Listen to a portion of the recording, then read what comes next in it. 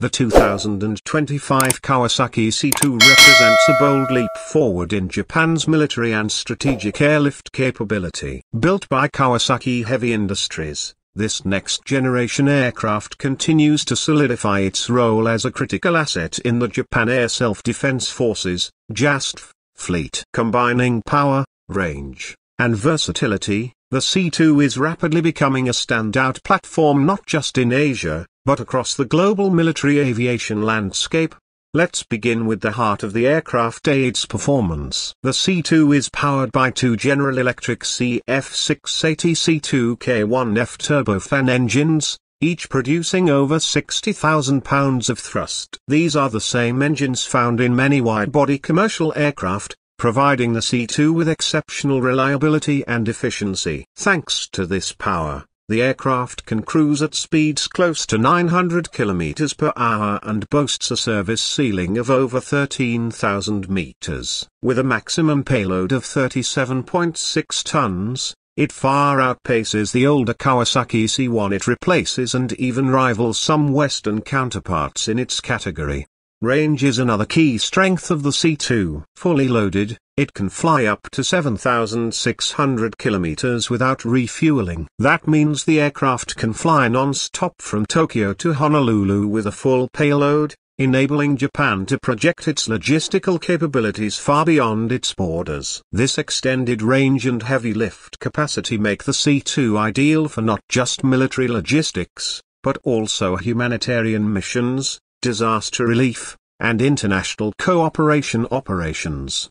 When it comes to design, the C-2 features a high-wing configuration, T-tail, and rear loading ramp, making cargo handling highly efficient. The internal cargo bay is large enough to accommodate heavy vehicles, helicopters, and oversized cargo that would be impossible to transport with older aircraft. The C-2's landing gear is robust, with 12 wheels spread across 6 bogies, giving it the ability to operate from semi-prepared or austere runways. This all-terrain capability means it can be deployed to remote areas during emergencies or in wartime conditions without relying on fully developed airfields.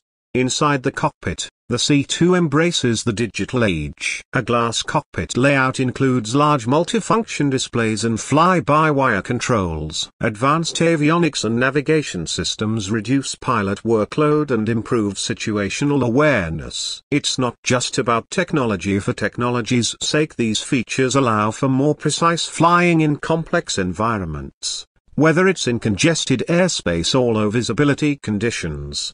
But beyond the raw performance and specs, the strategic implications of the C-2 are where it gets truly interesting. Japan has long depended on foreign-made aircraft, particularly American platforms, for its military needs. With the C-2, Kawasaki is showcasing a domestically designed and built aircraft that is capable of meeting and even exceeding global standards. That gives Japan greater autonomy in defense planning and industrial development. It also positions the C-2 as a potential export product, and while sales haven't yet taken off internationally, several nations have reportedly shown interest in the platform.